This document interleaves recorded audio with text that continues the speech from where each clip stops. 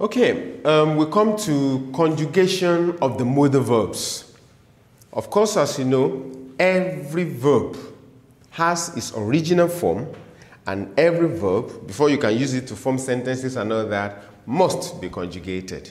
So, and now we want to look at the conjugation of these modal verbs, and I start with the first one. Remember I said we have how many? 6. So the first one is können, können. And we have the conjugation here. So remember the personal pronoun as usual. So we have ich kann,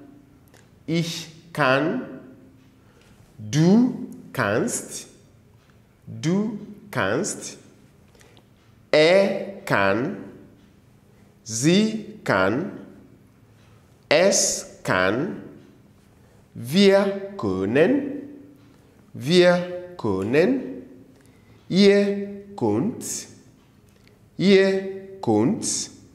sie können. So, with that, I can, remember the meaning, I can, you can, he, she, or it can, we can, and then you guys, you plural, you can, and then they can. And this, remember, is the former form of addressing somebody that is older than you or somebody that you have a gap. I mean, elderly person or respectable person, you use sie. Okay, so we have sie können.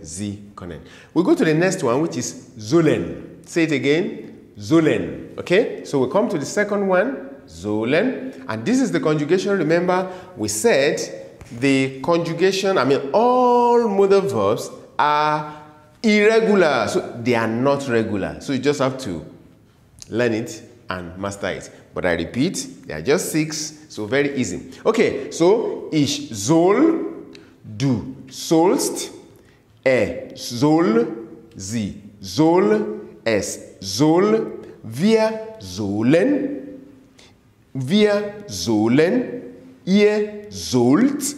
sie sollen,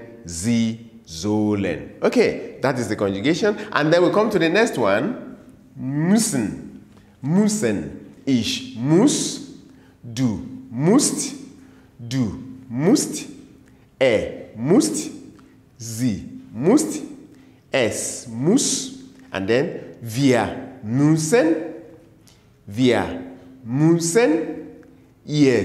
müsst,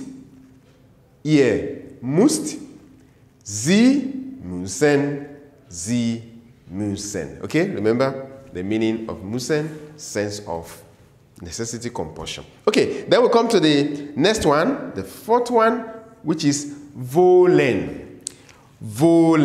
Okay, to want to. So, ich will, say it after me, ich will, du willst. Remember, this W is not it's pronounced like a V. So that's why you hear me say, ich will, du willst, er will, sie will, es will, wir wollen, ihr wollt, and then sie wollen. Okay, and that takes us to the next one, and that is dürfen. That is may, or to be allowed to. So we have ich darf, du darfst, ich darf, du darfst, er darf, sie darf, es darf, wir dürfen, ihr dürft,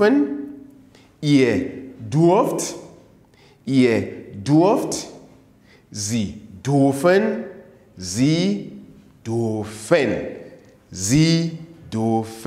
We come to the last one, the sixth one, mögen, and then we have ich mag,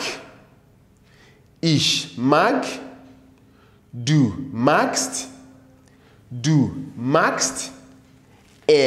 mag, sie mag, es mag, wir mögen, ihr mögt,